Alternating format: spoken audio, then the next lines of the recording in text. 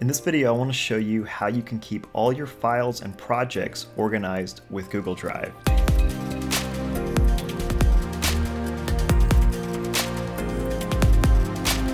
Now, some of you may have tried Google Drive for various projects, or maybe someone's sent you a link to Google Drive in the past and you've kind of gone in, downloaded a few files or put a few files in, or maybe you used Google Docs or Google Sheets to edit something before. But for our business, we've actually set up a whole system where we manage every single project through Google Drive. And we do this so that it essentially lets anyone on the team access every file they need to in one place.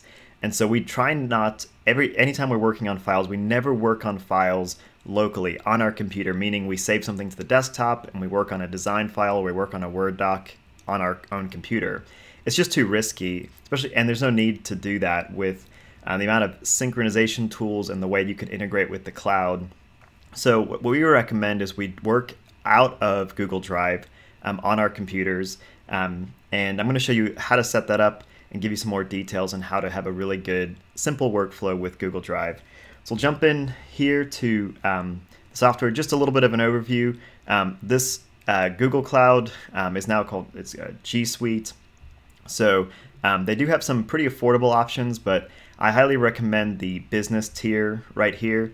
And what you'll see, what you get with this is unlimited cloud storage. Yeah, that means there's absolutely no limit to how much content you save. That's why we just put every single file in our business in Google Drive, whether it's large, multi-gigabyte videos or it's just a simple funnel design. We put everything in Drive because it's unlimited storage, and essentially it's no reason not to have it up there. So you get all these access to Gmail, calendar, all that stuff, of course, as your business. And this means that you can actually point your domain to this so that you can have, like, I have Bruce at Enovo.io.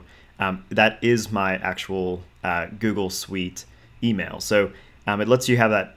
It's not, your clients will never see the Gmail or at Gmail or whatever domain. So it just looks a little bit more professional. Pretty easy to set it up with your domain provider. But anyway, into the files we'll go. So let's jump over to our actual drive. I'm just going to kind of show you how we have it set up. So these shared drives are different than your My Drive. So previously you've probably used My Drive a lot. So you put files in, you store them, and they're kind of just your own personal drive. What a shared drive does is it actually lets you share it amongst your team or a specific set of people. And when you share this drive with someone, they get access to every folder, every file, everything inside of that drive. So it's very helpful. So we have something called Enovo Workspace. So every project that's currently open right now, we have that as a folder. And so you can dive into each project, or each client from this workspace.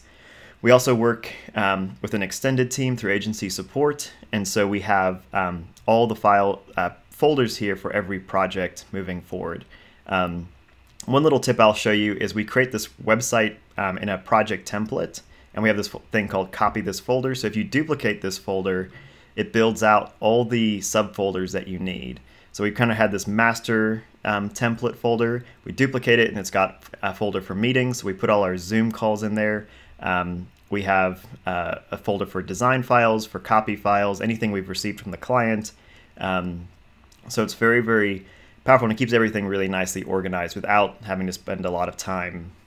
And I find when you start a project with folders like this, you and everyone on your team will kind of figure out the system as you go, rather than just starting to organize as you go. That's sort of the worst way to do that. So in here, you can see that you can add members, and I can add any number of people to this folder.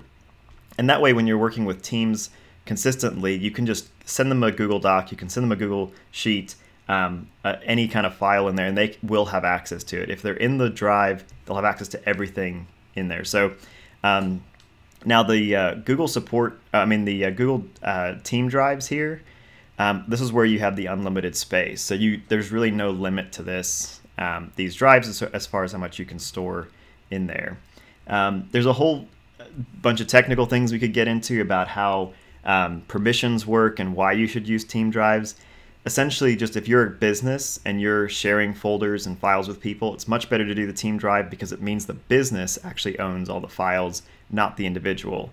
So if I go to my drive, you'll see that the owner over here is actually me as Bruce, and you'll see some things, if there's someone I shared a folder with, there's someone else that shared some things. So I don't actually own this folder, but I do have access to it, but I don't own it. Whereas if this developer had dropped in the file into a team drive, it automatically makes my company own the file, which means I can do anything I want to with it in the future. So it's just a long-term kind of setup. I highly recommend using Google Drive for your file management. And the other thing I would recommend is to go in and install the Google File Stream. So I'll just search for that real quick, Google File Stream. And this is an app that sits on your PC or your Mac, and essentially syncs all the files from the cloud down to your computer.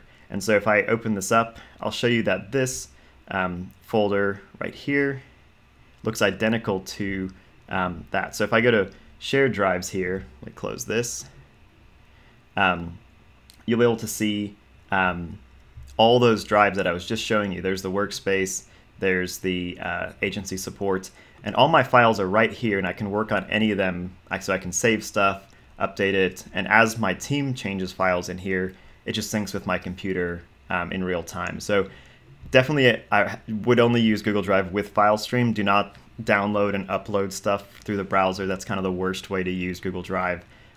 Get Google FileStream set up, and it will make your life a whole lot easier. So hope that helps, and that gives you a great tool to use as you continue to grow your business and just accumulate lots of projects. Just store everything with Google Drive and you'll save yourself a whole lot of headache.